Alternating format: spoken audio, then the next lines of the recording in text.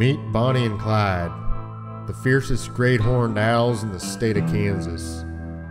Two bald eagles built a nest, and one night Bonnie and Clyde found it. It was the most beautiful nest they had ever seen, so they decided to steal it. Unaware, the eagles spent their first night in the nest while Bonnie and Clyde watched them in the dark.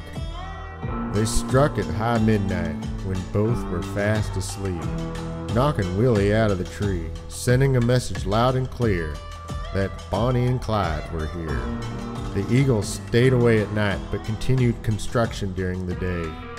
And then one morning, Bonnie didn't leave.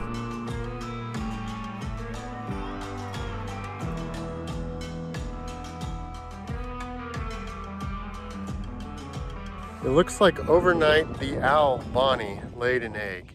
You can't see it because the eagles built the walls up too high, but she's still laying there during the day. She's still sitting on the nest.